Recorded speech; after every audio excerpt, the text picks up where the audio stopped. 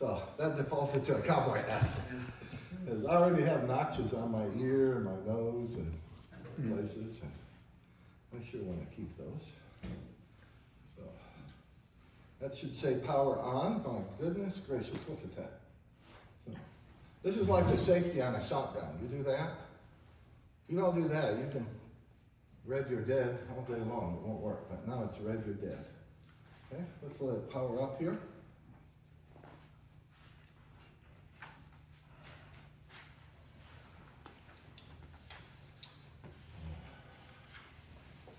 Allow me to introduce myself. My name is Reverend John Mahon. I minister with Grace Community International. Eleanor and I have been married for 48 years, coming up 49. We have 4 children, 4 grandchildren.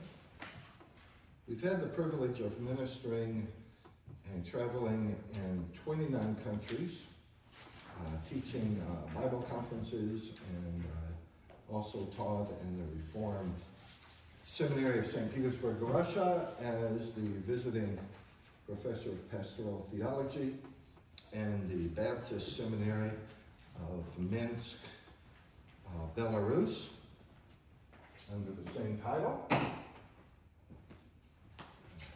Had the privilege of ministering with the Navigators for 20 years. In the next 10 years, I ministered as an education pastor in the area of discipleship and witnessing. We had a training program on loan from the Navigators. And then in the year 2000, when my children were all grown and walking with the Lord,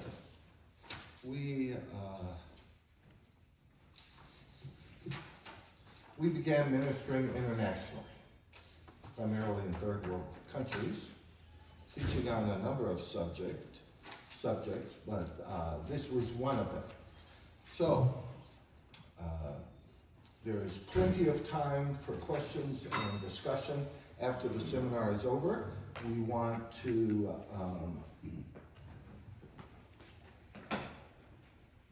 honor the sacrifice that men have made who are here and want to get everything. So it's kind of like in my seminary class in St. Petersburg. I'll be teaching on a subject. Oh man, people are raising their hands. Oh, I just got to talk. Oh, please, Pastor John, please let me say something. And so I'd say, well, okay, in a minute we're going to have a 20-minute break for tea and biscuits, and you can stay around. So no one stayed around. So that told me that question was somewhere between interrupting me and tea and biscuits. Tea and biscuits went out. So you are more than welcome to stick around here. I will sit right down there and talk with you all day if you like. I'd be more than happy to. So we are at the Key Men's Conference in Chaparral Baptist Assembly in Wichita Falls, outside Wichita Falls. This is the year February 2024. The workshop title is Discipling Your Teens. Let's go to the Lord in prayer. Gentlemen, let's stand up. Go to the Lord in prayer, shall we? We'll ask God to bless His holy, eternal, inerrant word. Ask you, gentlemen, to remove your hats as we go before God. Oh Lord God, this is your holy word. We are your servants. Give us understanding that we might know your testimonies. You have prayed, O Lord, sanctify them in truth. Thy word is truth. Use your holy, eternal, inerrant written word to set us apart this morning to your service and to your glory. Show us now great and mighty things which we do not know. The sower sows the word. Let not your word go out and return empty, but accomplish that purpose for which you have drawn us together and for which you are sending it out. Protect us from Satan, who will snatch your word. Protect us from the world's cares and the delight of wealth, and the passion of other interests, which enter in and choke your word, making it fruitless. Protect us from difficulties and discouragements and persecutions, which make our hearts hard and unresponsive to your word. Rather, plow up now the hard ground of our hearts, O Lord. Grant grace that your sown word would send roots downward and then bear fruit upwards. Give us good soil, O Lord. Spread your word before us as a banquet table this morning. Grant grace that we might eat of the rich meat and drink of the sweet milk of the great doctrines of your holy word. Give us the heart of the prophet who cried to you, thy words were found, and I did eat them, and thy words became to me a joy, because I am called by thy name, O Lord God of hosts. Unsheathe now the sword of your spirit, O Lord. Cut to the dividing point of soul and spirit, bones and marrow. Judge now the thoughts and intentions of each heart gathered here, both the one who speaks and the one who hears. O Lord, we live in a dark and a wicked age. Broad is the way, and many are on it, which leads to destruction. Make your word a lamp to our feet. Make your word a light to our path. Show us that narrow way that you would have us run. And Lord, as we run in the paths of your commandments, enlarge our hearts, that in loving you, we might be more obedient to your written word. Drop your word against our lives as a plumb line, O Lord. Grant grace that we might not deviate from its high and holy purposes. Make your word to us a mirror, O Lord. Grant grace that we might not be as those who look and then go away and then promptly forget, but make us active doers, not forgetful listeners of your holy word. O Lord, because of our fealty to you, because of our undying love and devotion to your Son, our resurrected Savior, we pledge to you this day our total submission to your holy, eternal, inerrant written word. And we pledge to you our unquestioning obedience to all of its commands. In the name of our Lord and our resurrected Savior, Jesus Christ, we pray. Amen. Amen and amen. May be seated, gentlemen. Why is your dog better trained than your team? Why is your bird dog better trained than your team? The phenomenon of the 21st century that many men would rather spend time with their dog than their children. Well, you spend time with the dog, you train the dog, you continually reinforce the dog, your dog receives a lot of personal affection from you. You were highly committed to your dog's success so that you wouldn't be embarrassed on the field. If you sold your dog and did all these things with your son, then your son would be as big a blessing as your bird dog.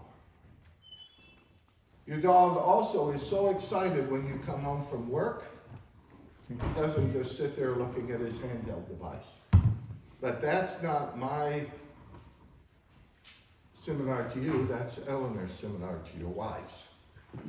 If I walked in the door from church at the end of the day, and my children were not there to hug me and greet me. They each received 2 spanks with the wooden spoon. So, now you know. You're kind of wondering about that, weren't you? I have a businessman in Bible study. He has his dog on his wallpaper on his phone. You know what he told me? When I come home at the end of the day, my dog is waving at the window for me and is the only one who greets me. Well, he married wrong. You might want to talk about that with your wife. Why do you have a better relationship with your dog than your team? Well, you involve your dog in all of your activities. Why do you berate and embarrass your teens in public and expect to have a good relationship with them? That's a kind of a current trend in the 21st century. My son, Captain Mahon, will visit us at church with his wife, and I'll be standing around at the coffee bar back there. By the way, I brought muffins and coffee and stuff for y'all. That coffee, feel free. This is not elementary school. You need to stand up, stretch your legs, walk back there, refill your cup. Feel free to do so. Get a muffin. People say, well, I bet you had your hands full raising him. Can't you see that being said? I look at him right in the face and I say, well, actually, that's not true. I could not be more proud than my son. He's never embarrassed me. In fact, he's my hero. Then I just look at him in the eye. Daughter gets her driver's license. Well, I guess you better warn us whenever she gets on the road. Actually, that's not true. My daughter's very responsible. I love her. Of course, I do pray for her safety because of other crazy people. I never lose a wink of sleep because of my daughter's behavior. Then I look them right in the eye. Why do you join in berating your teens along with your friends and then expect them to have a close relationship with them? Why don't you defend them? My wife defends me. We were coming home from church and I was getting a little distracted. We were heading over to restaurant in Stillwater called the Steer Inn. I was talking with Eleanor was there. There's a couple from church in the back seat. I kind of got my head turned around. I drifted off to meet the divider there. And a car honked at me. There's a bat. My wife leaned out the window and said, "You jerk! Don't you honk at my husband." So, my wife doesn't join in with my enemies like Abigail did, berating me in public. No, I married a Ruth, or Sarah, or Esther. So you can talk with your wife about that if you need to. If you're in the full-time ministry, if you're in the military, if you're an airline pilot or in sales that takes you away from home, your teens are not bitter at you because you travel. Your teens are bitter because when you can come home, you don't. When we had children, I put my shotgun up, I put my rod and reel up, I put my running shoes up, I put my tennis racket up. I ceased to have hobbies. I had children. Sam liked to fish, I fish. Rebecca liked to walk in malls, I walked in malls. Lizzie and Megan liked the park, especially flower parks. I like flower parks. Sam played baseball, I was a baseball dad. Liz was in the band, I was a band dad. Rebecca ran track, I was a track dad. Megan was in the arts, speech, art contests, sculpture contests. That's kind of dad I was. Then my last child left home, and then I could have hobbies again. So men, hobbies and personal time are a luxury you cannot afford when you have teenagers. They are your ministry. People ask me, John, well, how did you balance ministry and family? I said, that's a nonsensical question. That's like, how do you balance ministry and prayer? How do you balance ministry and will? My family is my ministry. Now, I have other ministries also, but they are my ministry. My son asked me, Dad, now I'm grown, I'm in a men's Bible study and around other men who have children, I've noticed, my life when I was growing up, you were my dad, was really different. I said, well, Sam, it was 3 things, and I give all the credit to all these 3 things from the Lord. First, your mom and I didn't grow up in Christian homes, so we developed a notebook. And anytime we saw someone who had well-behaved children, I mean well-behaved children, we would sit down with them, and we had our notebook open, we'd ask them questions like, how do you get your children to eat so politely at the dinner time? They sit there with the tray and the Cheerios and stuff are on the tray. They don't make a mess. They're not disruptive. And they would say, well, you got to love them. Love them into the kingdom. You got to love them. Well, we noticed that even pagans love their children. So I said, no, give us something practical. Pray. Pray them in. Well, we notice people with sullen, rebellious, obnoxious children seem to have all the prayer requests in the small group, don't they? So then, no, give us something practical. And they'd say, oh yeah, well, this is what, and they would tell us exactly what they did, and we would write it down and do it. And then we had children that we could take to Chinese restaurants. Because that's the ultimate test, isn't it? Not McDonald's, where they have a clear plexiglass shield that separates you from your children, and they can act out their violence and throw themselves in urine-soaked balls and scream and shout while you carry on a normal conversation. So, McDonald's created that not because they like your children, but because they know how ill-mannered and disrespectful of property your children are, and they still want you to come to their restaurant. It's kind of like, why do churches have children's church? In my age, there was no children's church. Children's church is not because the church has a heart desire to minister to your children on their level. There's children's church because your children will not sit still, listen, participate, take notes, and not be a disruption. So let's get them out of there. My children were in the nursery, but they were never in children's church. My teens never sat down with the teens, passing notes and snickering. They sat with us, or if I was on the preaching rotation, with Eleanor. You have the right to ask 2 questions. You do. You have the right to ask 2 questions, and anybody who teaches on marriage, on family, you have the right to ask them these questions also.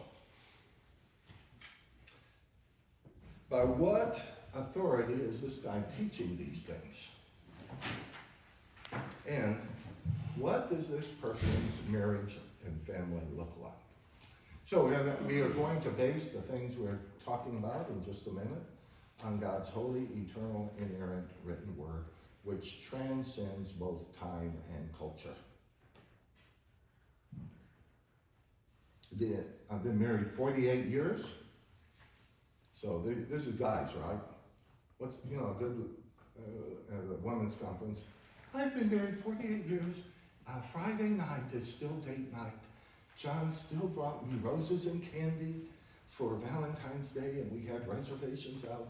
We still eat sit-down dinners together. He holds my hand when we pray, and we talk and talk and talk, and then we just talk and talk, and then we fall asleep together in each other's arms, and he prays a prayer of thanksgiving, and we still have a wonderful life together. Get up in the morning, have our quiet time. It's just delightful. So, that's it. This is me. I'm having the best sex I've probably had in 48 years. So, all right? I didn't have bad sex before, but it keeps getting better. So, you guys relate to that, don't you? So I must have a good marriage, right? Yeah. So,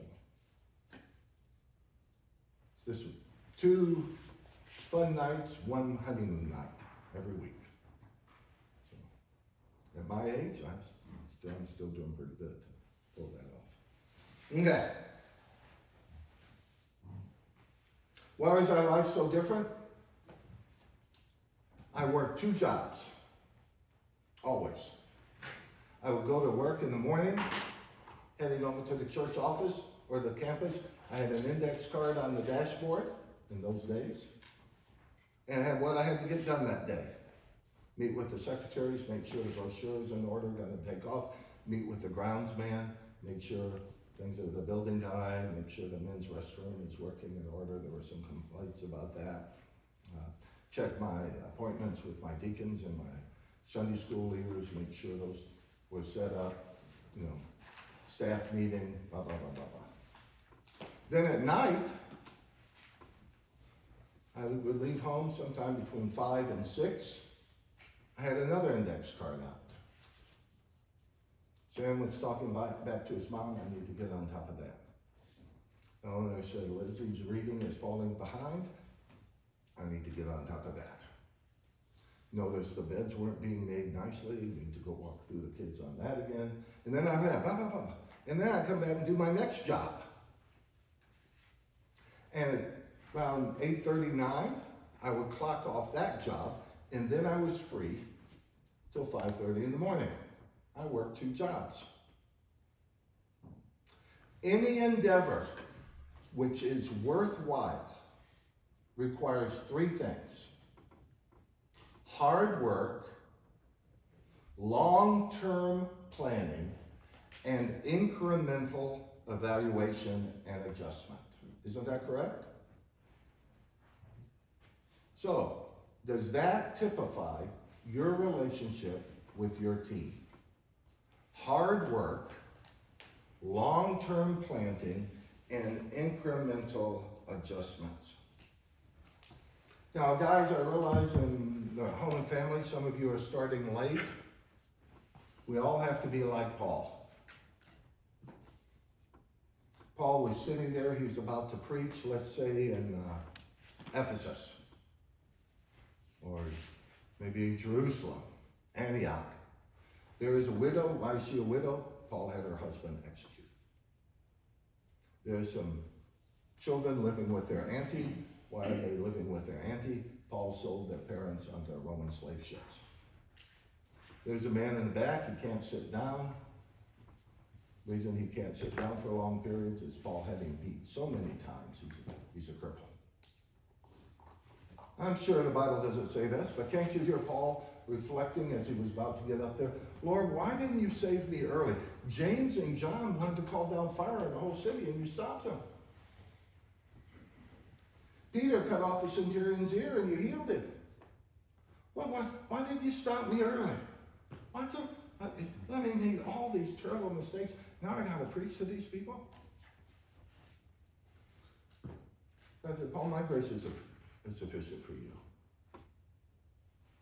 Philippians 3:13, brethren, I do not regard myself as having laid hold of it yet, but one thing I do, forgetting what is behind, reaching forward to what lies ahead. So that's what we need to do, man. This is where we're going to start. We're going to start being good, responsible, obedient dads. See, I grew up in an age when fatherhood meant shelter, a good place to live, food, good meals, Pantry always full. Clothing. Didn't go to church, school or church looking raggedy. Education. And church on Sunday. Gentlemen, any Baptist orphanage can supply that. A room, clothing, meal, education, Sunday chapel. Any Baptist orphanage can supply that. The variable, gentlemen, is disciplining and training the child for success.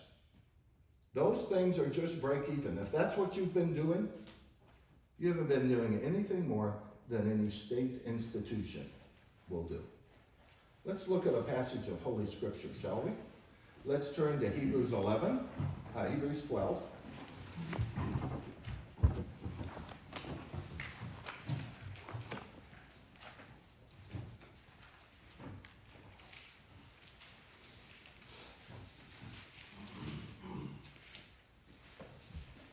Hebrews 12:7, it is for discipline that you endure. God deals with you as with sons. For what son is there whom his father does not discipline? But you are without discipline, of which all have become partakers, then you are illegitimate children and not sons. Now the Greek word there is discipline, not punishment. The Bible recognizes a difference between those things. When I'm ministering in Russia, it's a tough road because Russia does not have a word in its language for discipline, only punishment. But discipline is proactive. We're going to look at that. It looks to the future. But it presupposes that the father is in the home carrying this out. So, are you there? Well, it's Saturday morning, great day for fishing. Kids don't have anything at school, let's get out there and go fishing. No. What do your teens like to do? You're going to do it with them. If they don't like doing it with you, how do you become good friends with a person? You do things with them. If you are navigator trained, you should be the best father of a teen than anybody else. Unfortunately, many navigator trained men are more obsessed with training other people's children than their own. So it's not that you don't train other people's children, it's your children are a slice of the pie. So it's a matter of dividing up your time in terms of responsibilities.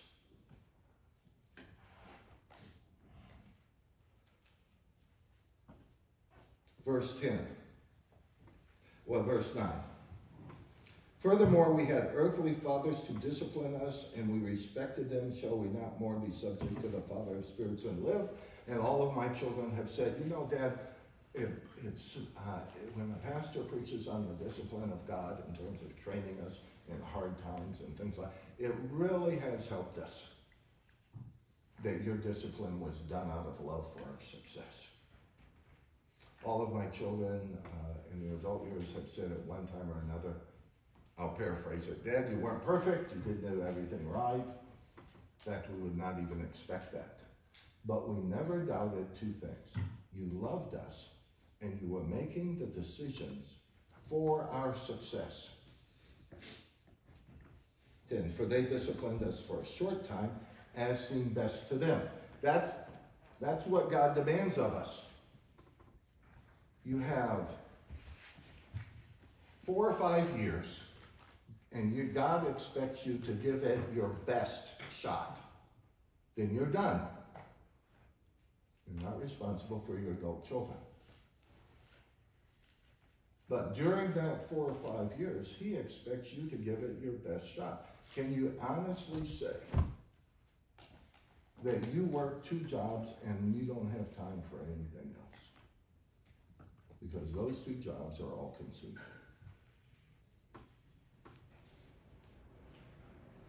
To be a father is to assume a high and holy title, which is accompanied by responsibilities. That we share the name of God. Notice that in verse 10 continues, He disciplines us for our good, so that we may share in His holiness. And gentlemen, that's what we do for our children. We discipline them for our good. We are concerned with our teenagers' success. So you have two lists. What activities is my teen involved in that is leading to success? You reward it. What actions or activities is my teen involved in that is not leading to success? You discipline and change it. That's your job description. And that's a full-time job.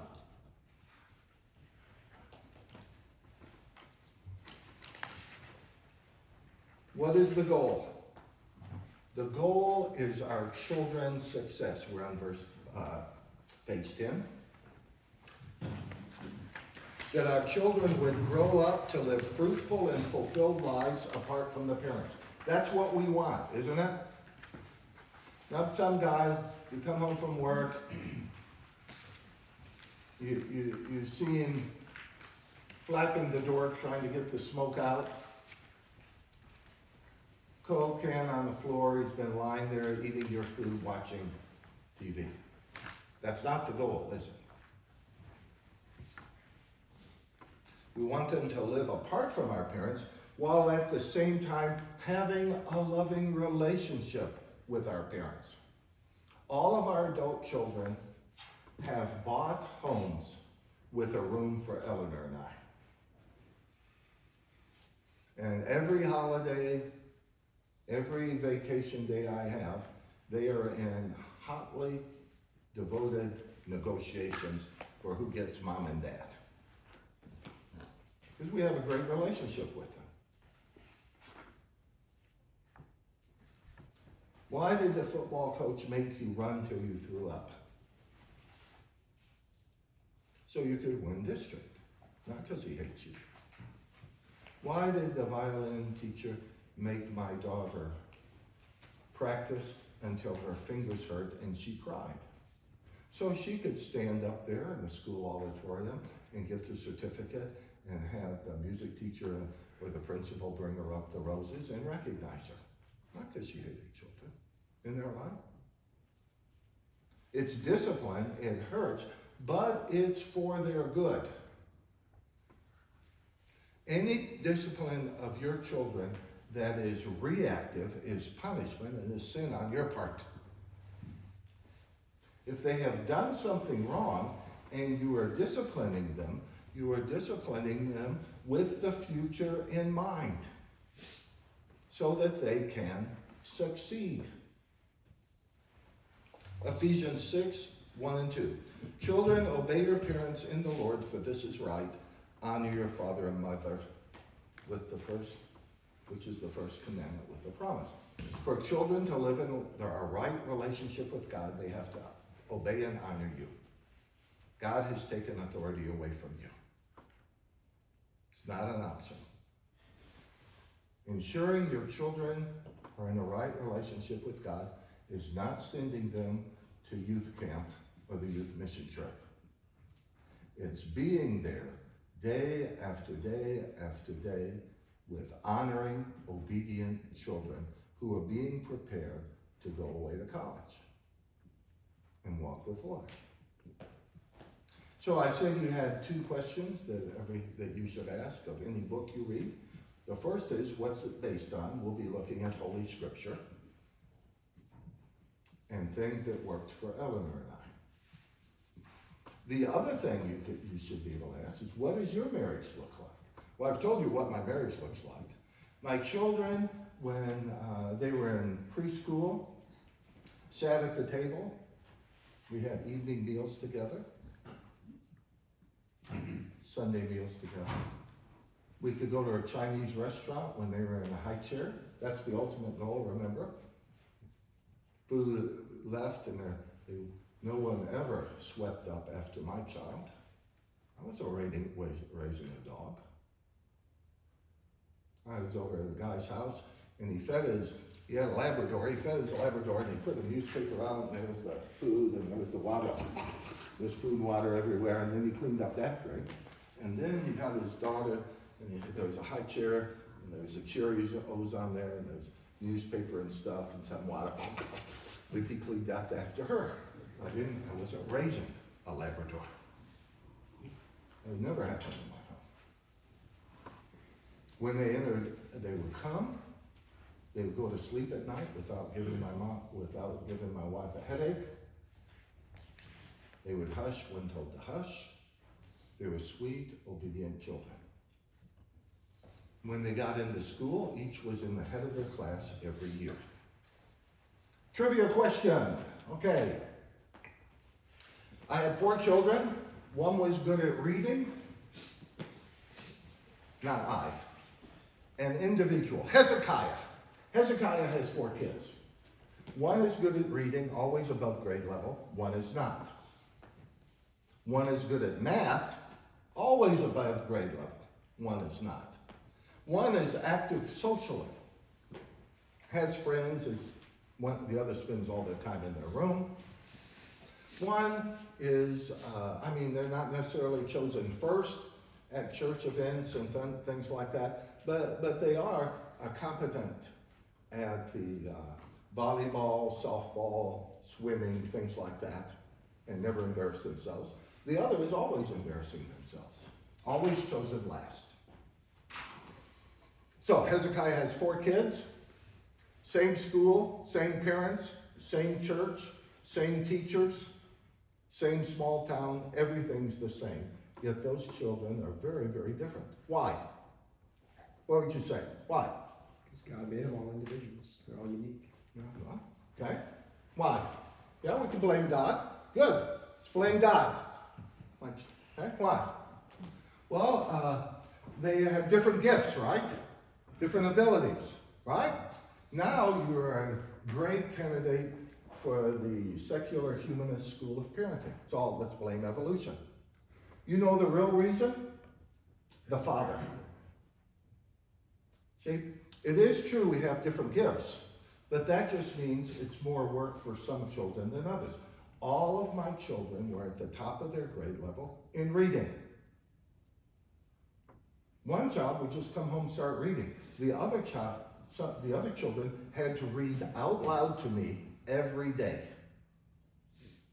Learn to read their Bible in a book, not using their finger, reading out loud to me every day. They were at the top of their reading group also, and I had the headache. One child was naturally gifted in mathematics. The other, when they were little, I would sit there with the flashcards. Finally, they would be crying, we'd take a break, but same with the violin, right? Same with throwing up on the football field, right? Then we would start again. All my children were at the top of their class in mathematics. They were at the top of the class, I had a headache. All of my children, none of my children were chosen last. Now my son was a gifted athlete, he played 5A baseball. Great. We just played with him. But with my other children, we practiced throwing, we practiced kicking, I made sure they could swim, we practiced volleyball. None of them were chosen last. They weren't embarrassed at social outings, and I had no Saturdays. All of my children could handle themselves socially. 2 of them were social butterflies, 2 of them were introverts, but none of them got to just sit down in the car and pull out their handheld device or go up in their room and shut the door. No, they all had to interact socially. They could all interact socially. I was there always for a sit-down dinner, because that's one of the places they learn at.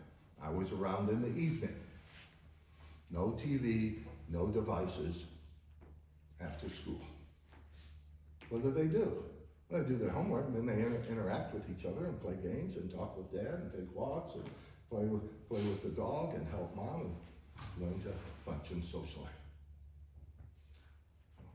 So the answer to that question is the father. If your child is not doing well in mathematics, you take a hard look in the mirror. If your child is embarrassing themselves when they read, you take a hard look in the mirror. Your child has poor social skills, you take a hard look in the mirror. Your child doesn't like to go to church camp or do things with the youth because they're embarrassed themselves at softball or volleyball or swimming or whatever it is, you take a hard look in the mirror. That's on you, Dad. Look at verse 3. So that it may be well with you and you may live long on the earth. That's the goal, isn't it? Your child's success. Spiritual, mental, physical, emotional, your child's success. They're not plants. You don't just sit them there and say, I hope it works out. It's your child's success is your goal. Well, who has a college degree here? Richard Smith. What's your degree in? Electrical engineering. Give me 4. There's a young man here. He's in high school. He's thinking about majoring in electrical engineering. What are you suggesting 4 things? How young is he? Oh. That when he goes away to school, what are 4 things to do that he would end up with that degree? What would you suggest? Be teachable. Okay, teachable, good. Study. Study? Okay. Okay. And do what the professor, do the homework. Okay, all right. Mm-hmm. And maybe find someone else who's doing that. Okay, do that too. That won't work. It'll never work, Richard. I'm sorry, no, that won't work. Won't work well. Well, see, that's ridiculous. Do you have a degree on your wall? Yes. Oh, not on the wall. You have a degree? Yes. Okay? You can't take that away from Richard. You can say, I don't want to do it the way you did it. But you can't say it won't work because he's got the degree. You can say, I don't want to do this the way you're talking about, John, but you can't say it won't work. Because when my children were in high school, they were each president of the Christian Student Union. They were involved in the Youth Evangelism Program. They were on the Youth Leadership Council. They were on the Youth Praise Team. They were on the Youth Just Say, they manned the Youth Just Say No table at school. I came by to see my son at lunch. I know he was manning the Just Say No table. I said, how's it going, Sam? Anybody come by? He said, no, they mainly just come by and curse at me. Yeah. So that was my kids in high school. They each went away to college and joined a church and a campus organization, To the Navigators, to Campus Crusade. When they graduated, they each went on a mission trip. Sam to South Africa, Megan to East Asia, Rebecca to the Middle East, and then to Mozambique later, and then Liz to Zambia. They came back from their summer mission trip and each got a job, full-time career that they studied in. They married Christian spouses, each of them, and are raising their children in the Lord and in the church. So, all 4, children of a full-time Christian minister. All 4. So the goal is not that we have one kid who turns out. That's plants. Buy 4 plants from Walmart. Maybe 1 lives, right? You're happy, right? My children are not plants. So here's something you may face, gentlemen. The first is Eli, the distracted father. 1 Samuel 2:12, we're on page 11. Eli's sons were worthless men. They didn't know the Lord. That's contrasted with Titus 1:6, who says Christian leaders must have children who believe. But notice 1 Samuel 3:1, Samuel was ministering to the Lord before Eli. While Eli was raising up the greatest prophet to ever live until John the Baptist came along, his own sons were slipping through his fingers. Man, you may be raising up a good company. You may be raising up, you may have an excellent deer lease. You may be acing everybody when you drop that bass boat in the water. You may have a great Sunday school class. You may have a great youth ministry or church ministry. But at the same time, are you letting your own children slip through your fingers? Don't do that. Well, John, who you say that my children have to obey me? I would not say that. God the Holy Spirit says, children, obey your parents, for this is right. For a child to live in a right relationship with God, when the Father says come, the child must come. If the child doesn't come, the child is in a wrong relationship with God. Well, that's black and white thinking. Well, you'll have to take that up with God the Holy Spirit, gentlemen. Samuel was a distracted family. While Samuel was bringing a whole nation back to God, he allowed his own sons to fail. Now Samuel judged Israel all the days of his life. He used to go annually on a circuit, and around and around and around he went. 8:3. His sons, however, did not walk in his ways. Samuel should have taken a page from the book of Moses. Raise up some men, train them in each of these cities, let them do the ministry. You stay home and behave yourself till your sons are grown. Then you'll be free. People say, John, how can you travel around the world teaching and preaching on marriage and family when you're going away from home 8 months out of the year? I say, because I didn't. From the time we had a baby till our youngest child was a sophomore in college, I stayed home and behaved myself. 5 meals at home, 1 work night, 1 work weekend, Sunday. I stayed home and behaved myself. All my life, I was told, you cannot do that, live like that, and succeed in the ministry. It won't work. And here I am, and my children are all walking with God. Don't believe a lie, gentlemen. Fulfill your responsibility. Pastors come and go, churches come and go, ministries come and go. There's nothing wrong with them, but they do come and go. The only ministry you have that has permanent longevity is your wife and your children. Invest like that. Another reason fathers fail is hypocrisy. Because kids want to be just like that. You know, when I was in the college ministry, you know what the most difficult kid to get involved in the disciplines of discipleship was? Church kids. Because they were in college now, they're going to be like Dad. Little Hezekiah, he goes in and takes a drink of water from the milk jug. His mother says, what are you doing? Well, Daddy does it. Well, when you're grown, you can do it too, but not now. You ask, and you drink out of a glass. Okay. Time to go to church. I want to drive. No, you're not going to drive. Daddy drives, that's right. You're grown, you can drive, but not now.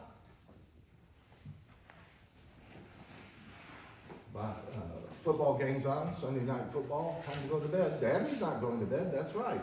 And when you're grown, you can stay up too, but you're not. And so Hezekiah wants to grow up and be just like Dad, doesn't he? Doesn't he? Drink milk out of the jug, right? Drive a car, stay up late watching football, throw away that Awana pack. He doesn't have to do that anymore. Not do his Bible lesson. He doesn't have to do that anymore. Miss church if if he was out of town, got in late Saturday night, they don't have to go to church anymore. Read the Bible through, do his Bible reading. He doesn't have to do that anymore. Night prayers, he doesn't have to do that anymore. He wants to be just like Dad. Dad never brings anybody to church, so he doesn't have to bring people to church anymore. Just like Dad, right? Your son wants to grow up and be just like you. It's important that your children memorize scripture, but it is more important that they grow up reviewing your verses. Take the kids to school in the morning, I pass around my verse back. That's great indoor sport, catching Dad on a word, making him say the verse over again. It's important for your children to invite their friends to church. It's more important for your friends to see people in church that you've led to Christ and they are now members of that church. It's important for your children to do their Sunday school Bible reading. It's more important that they see you in the evening in your favorite chair, sitting there with your decaf coffee and the lamp on and your Bible and pen out doing your evening Bible reading. It's important that your children have a daily quiet time. It's more important that they grow up having a daily quiet time with you. Right? Then they can grow up and be just like Dad. So I'm going to ask Richard Smith to come up here, and he's going to share some things he did from modeling with his children. So. I'll stay down Yeah, you just stand right there. here. Okay, my name's Rich Smith, and I owe a That's all lot. right. Okay. I owe really a lot, of course, to God, but to the fact that I had the advantage of being in the discipleship ministry for about 10 years before I even got married and had children in the Air Force and in college. And I knew some of these. And then we had children. I was fortunate enough to have men like John come along in our church. That our first child was 6 months, and talked about parenting the younger years. And so what we did is, as we looked at the teens, we tried to practice what we heard early on, and I promised Kathy that if I went to the Key Men's every year, I would go to at least one workshop on either parenting or marriage of the 4 choices, and she said, oh, that's good. So I've got all these years of taking at least one thing home, and trying to put it into practice. So here's a few things that work, because I've asked my kids after the teen years, what did you appreciate most about it? Would you change anything? And they both said, we have a daughter, Amanda, 38, and a son, Andrew, 35 next week.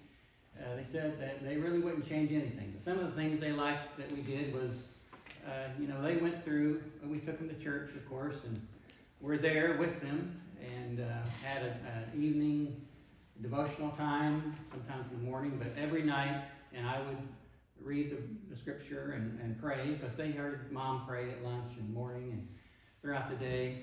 So they needed to hear me do it. So part of I wanted to become a spiritual goal was to help them come to Christ, of course. But even more than that, my vision, even early on, I probably got it from John Mann, John Crawford, John Repass, there's 3 Johns, and a lot of other people. No, I want to make disciples. There are my closest, most important disciples. Because we're here finding find a man. And I was involved in meeting man to man for a number of years before my teens came along. And wow, they both were Christians by the time they were teens. This is perfect. Why don't I ask them if they'd like to do lessons on assurance? It's the first beginning. What I would do with any new or young Christian that hadn't been through it. And they both wanted to do it. And so we'd go to Brahms, or could just slowly go through the lessons on assurance, 5 Bible studies. And then I thought, well, we go through that, and they were memorizing all 5 verses, and they did Awanas at church. But they noticed that most of the Awana leaders, unfortunately, are not memorizing the verses, and most of the kids quit memorizing as soon as they finish Awanas. So, as John was just saying, he didn't plan on this, and I didn't either, but we would get together just one-on-one. My daughter, she loved daddy-daughter dates, and I loved spending time with Andrew, and I'd have him, here's my verse pack. Would you help me review this? Or here's a new verse. And so we did Bible study together. I did 2 Timothy with both of them. I did a book on purity with my teenage son that Josh McDowell did, and another book related to that once I realized that we had a computer that they used for school. And anyway, we kind of learned to figure out what they're watching. So we had to have talks about that and give them the reason why. And control media, even as as long ago as that, and you know how long ago that was, but it's worse now. So there was a spiritual goal. I wanted them to be a disciple. By the time they went off to college, they would be ready to hit the ground running and be fruitful. And they both did. They both did well in school. They both went to college, got involved in Christian parachurch ministries. Later, they're both married, stable, jobs, anyway, all that. I had a relational goal, was to be their friend when after they became adults, that we would still be friends. So we did things like game nights all along, even through the teen years. I was involved in, Andrew loved basketball, so he was on the high school basketball team. I bought a half-season tickets to, before the Oklahoma City Thunder, the New Orleans Hornets spent a couple of years there in Oklahoma City. So we had a great time just doing games once in a while, taking he and I. Amanda, she just wanted to go, as John said, to the mall, things like that. But she was involved in choir, so she wanted us to help her raise money for the choir trip by helping at the Indian taco stand at the Oklahoma State Fair. So my wife and I and Andrew pitched in. All four of us worked enough hours. We don't, after 2 or 3 years of doing that for her trips, none of us eat Indian tacos anymore, but we used to like them. But she got to go on some good trips with that, and so just being involved in their lives. We had a number of other things involved in their homework. As John said, I wanted to be more involved. I didn't have a dad who did any of these things. No sports, no school, really nothing. So I learned from Christian men in the ministry that I looked up to. So I helped them in the evening with whatever subject. Usually it was math or science. My wife did very well with everything else. I taught them how to drive and stretched that out as long as I could. And so we had good times in the car and good talks about, and practical things about being safe. And they're both great drivers. I grew up in North Carolina, so every year we would take a driving trip to North Carolina. It's a long two-day at least, just driving it without a bunch of stops. As they were teens, we asked them would they like to be involved in helping plan this trip. So we'll let you stop anywhere you want between here and there. If it were me, I would just go there and come back. But so we let Andrew. He said, "I want to stop at pick a NASCAR racetrack, Bristol, Tennessee." Well, that's a little out of the way, but I said he could pick anything he wanted, so we go out of the way, let him do that. Next year it was Talladega. That's a little more out of the way. Take the southern route in North Carolina, and so on. We learned a lot about how hard it is to find some of these tracks. They're in very tiny little obscure places. But Amanda got to do the same thing. And so we tried to get them involved, and I just wanted, and we're close to both of them. We're still good friends, and they're both great friends with one another. And then the practical skills, so there's the spiritual, the relational, and the practical, was just teaching them things, how to manage their money and time. So they were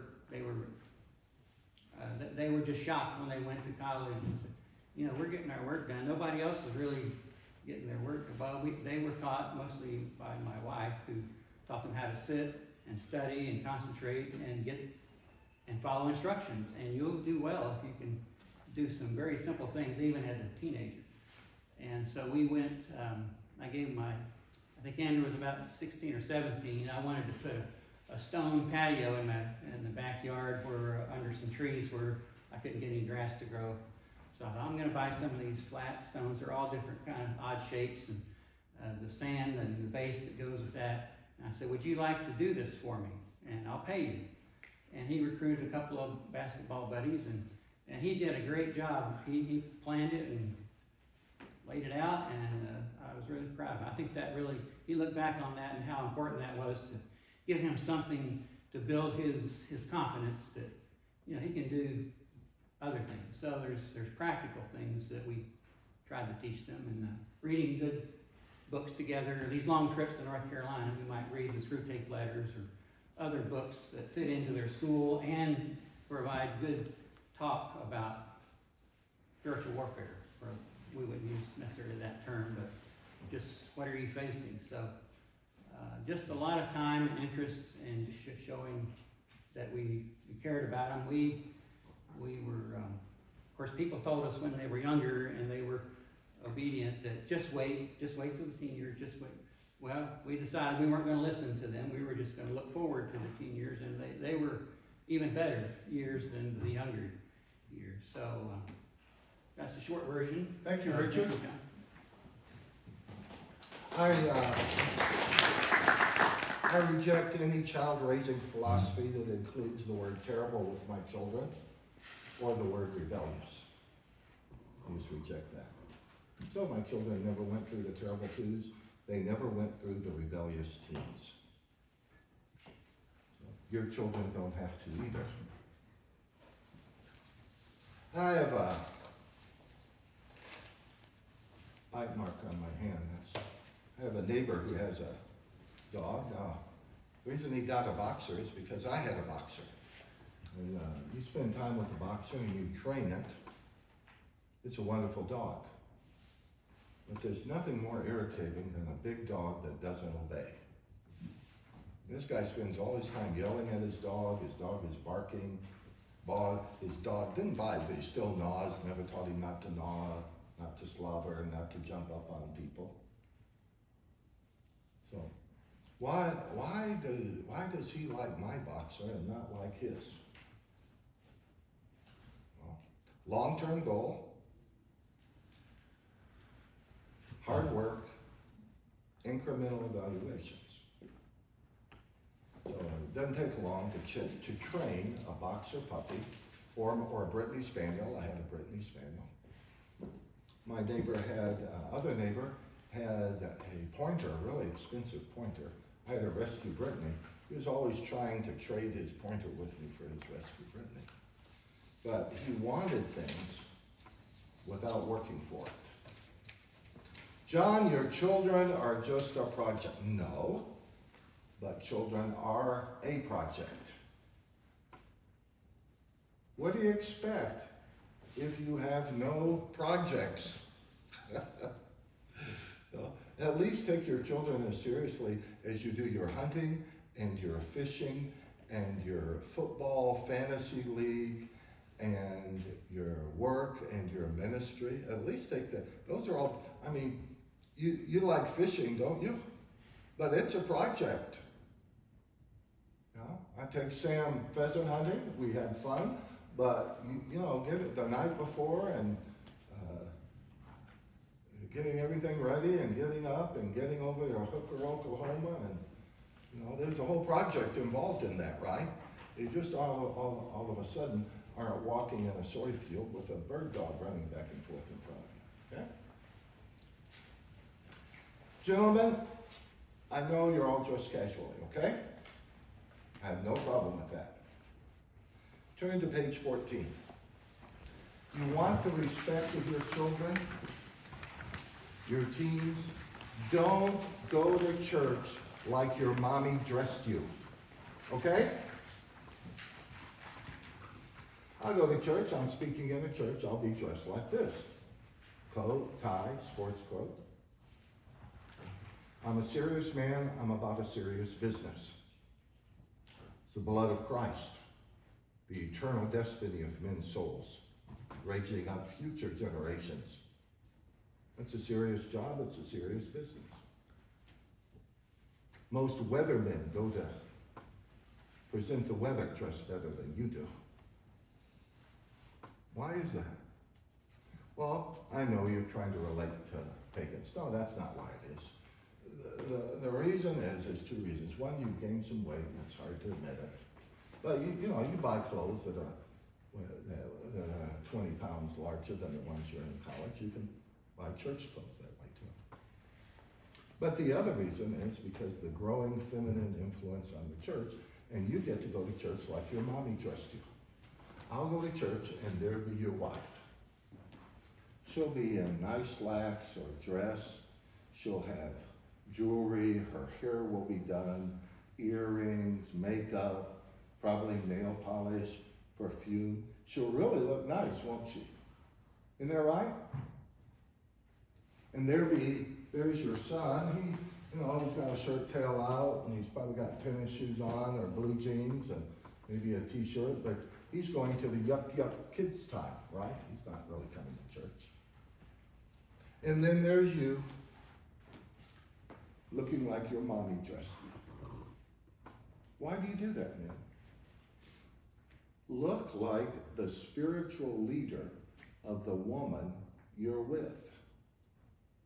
Okay? So there's your little chart on number 14, on page 14.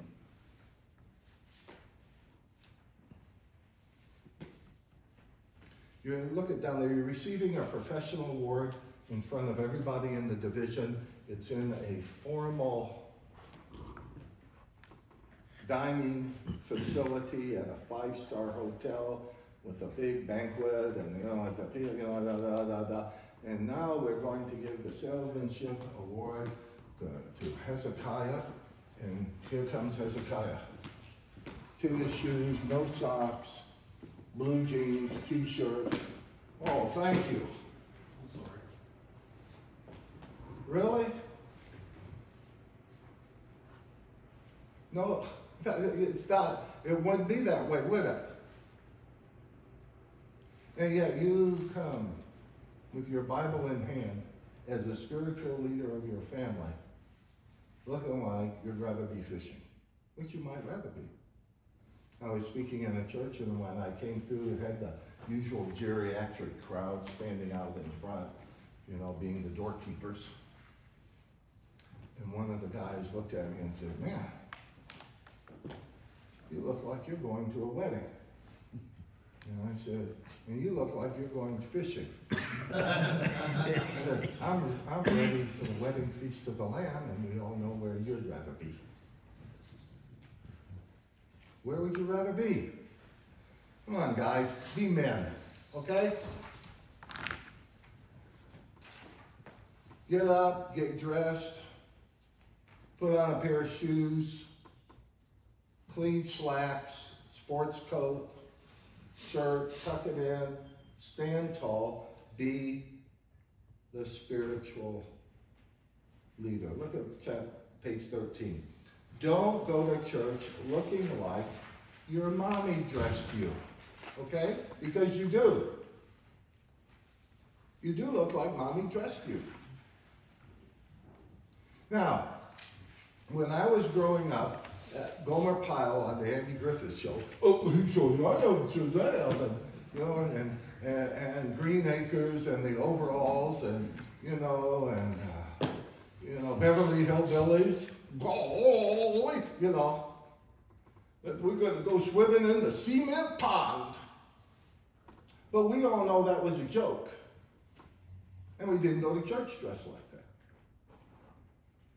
And I know Duck Dynasty, those guys are fine Christian men, but it's a joke. They shouldn't be your role model for going to church. It's staged. Okay? They're multi-millionaires. I've seen them when they get their awards at the TV awards show in their tuxedos. Have a little respect, guys. Have a little boundaries in your life. Joseph before Pharaoh. Then Pharaoh sent, called Joseph, and they hurriedly brought him out to the dungeon, and he shaved himself and changed his clothes and came to Pharaoh. David dressed to bring in the ark. Now David was clothed with a robe and fine linen, and all the Levites who were carrying the ark. Salvation and the wedding clothes. Jesus says, "So what are you doing here?" "I've come to the wedding feast of the Lamb." "Hey, you're not in your wedding clothes. I'm not going to let you in the house." That was culturally relevant. Now he's talking about being clothed in Christ, but everybody there knew he was talking about some yokel who was going to show up to one of the most important events in this man's life, dressed in blue jeans and t-shirts. And it wasn't going to fly.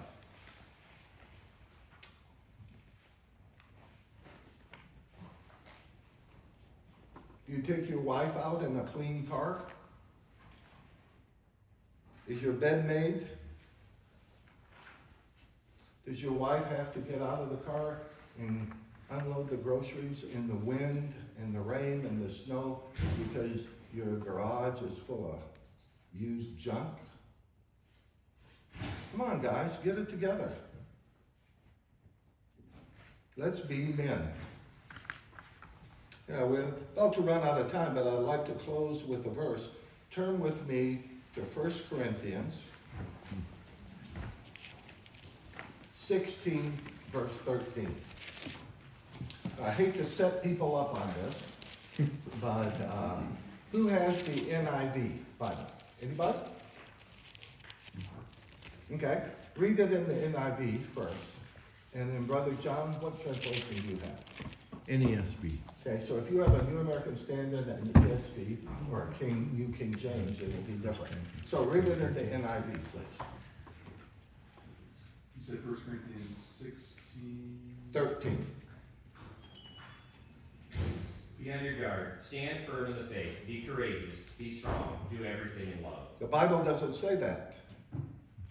The NIV has been neutered. It is not gender neutral because Proverbs 31:28, which says, her children rise up and bless her husband too and praises her, doesn't say, the children rise up and bless them, and they praise them. But it leaves it feminine, doesn't it? John, read it in. Be on the alert, stand firm in the faith, act like men. Androzomai is Be strong. a specific Greek word. It means men. It means men. It is harmful for your wife to memorize a verse made for men, just as it would be for you to memorize verses in Titus and in Proverbs meant for women. Men, be alert, stand firm. Guys, act like a man, okay? Not like a boy. Don't go to church looking like your mommy dressed you. And take on responsibilities. Playtime after school is over. You come home from work for your second job. Now, at the back of this worksheet, if you will take a look at that, are starting with page 27. Quiet times alone with the Father. Here are some quiet times for you then to reflect on what we've talked about. Then on page 33, on page 34, you see on page 35, how to have a daily quiet time with your teens, are some very practical applications. I like know, K-N-O-W-D, and do. On the mission field, we have the KISS principle. Keep it spiritually simple. Most of the churches I minister at, if they have a broken pencil and a scrap of paper, they're happy. Maybe a New Testament, maybe a Bible. So we boil things down for discipleship where all they need is that scrap of paper, their pencil, and their Bible. Keep it spiritually simple. So know, be, do is what I teach them. Then I have also, though, on page 37 and 38, some other types of studies you can do with your children, your teenagers. What time do you have to be, Richard, when you went to work, what time did you have to get me over there at OG&E office? 8, you generally 8. 8, okay. So, what time would Richard have to wake up? 5:30. How long's the drive over there? 30 minutes. Guys, get up 5:30, because he has to get up, get dressed, get his kids up, and have the quiet time with them, have breakfast with them, and then he takes off.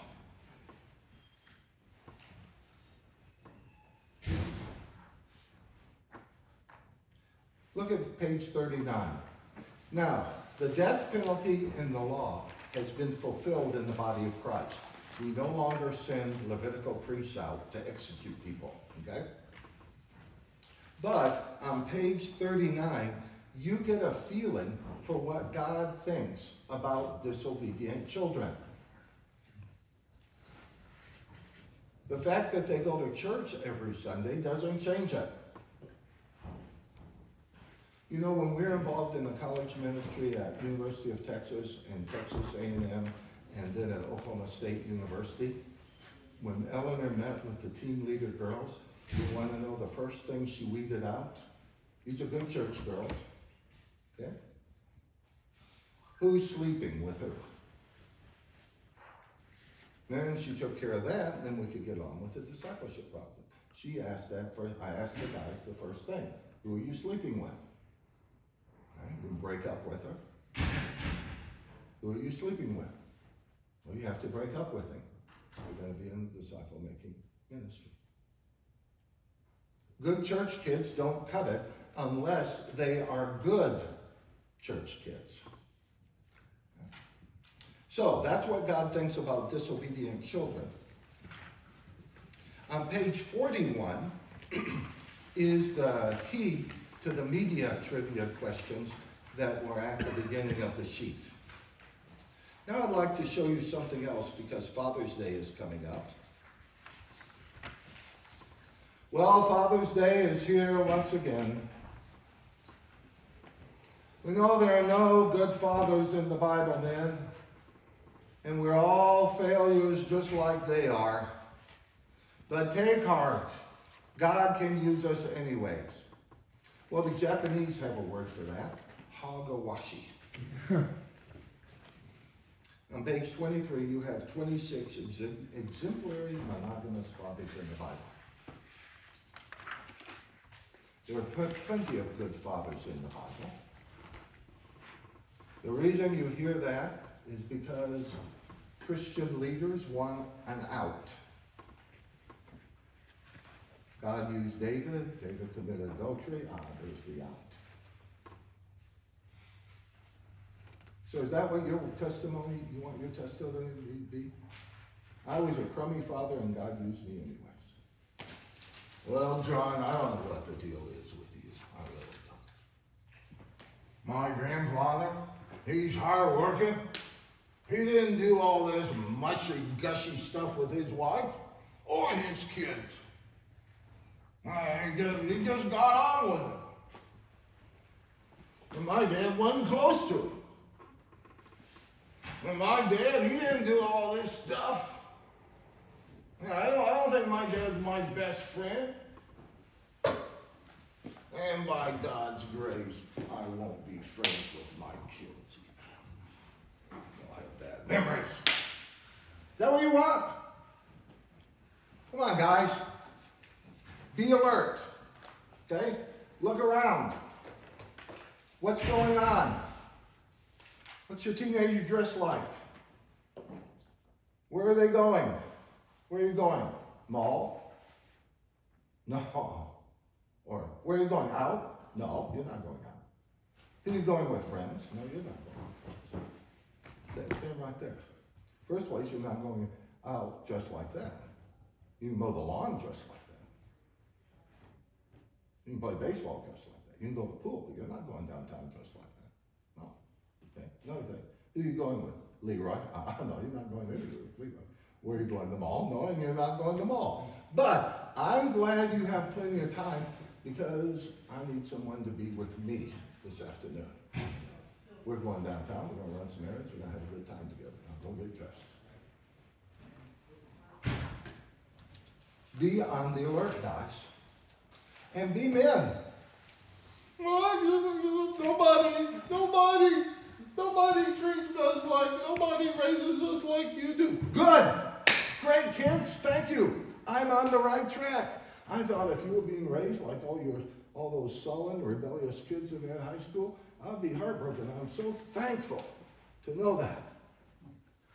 My kids can repeat that back to you, by the way. Or this. You don't understand. No, I do understand. If I didn't understand, you would be going to that party. But I do understand, and you're not going. But we will do some fun things. So don't just be the dad. There's a Whataburger commercial, and it shows this guy, and he's hustling out of Whataburger. And he's obviously dressed for work, and he's got a big thing of coffee and a big bag, and it says, don't be the guy who came late to the meeting. Be the guy who brought the coffee and the breakfast tacos. Okay? Don't be the dad who just says no.